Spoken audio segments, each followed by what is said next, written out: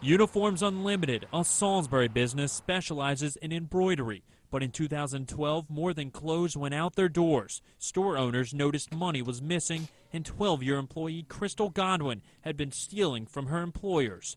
We treated her and her family like family, and we trusted her, and to break that trust, it was unbelievable. Store owner Annette DeShiel says she and her husband installed cameras to see if Godwin had been stealing. Over 37 days, she reportedly pocketed $5,000 cash. They never, ever expected that this person would have ever done this to them.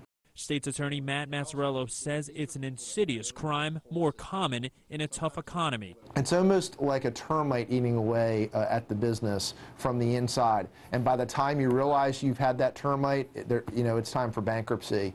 Mazzarello says it takes an employee who is motivated, willing, and able to steal.